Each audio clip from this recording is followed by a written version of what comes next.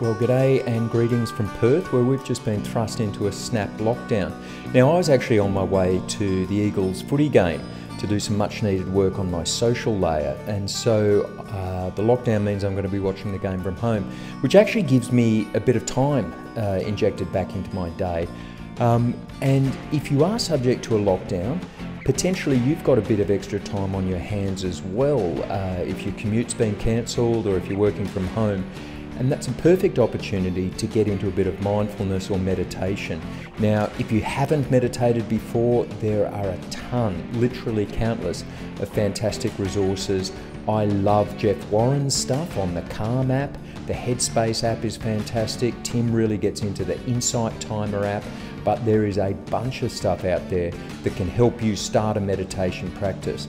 So look for those little opportunities in the day. If lockdown's given you some time back, maybe fill that with a bit of mindfulness, a bit of work on your mind layer. Hope you enjoy. Cheers.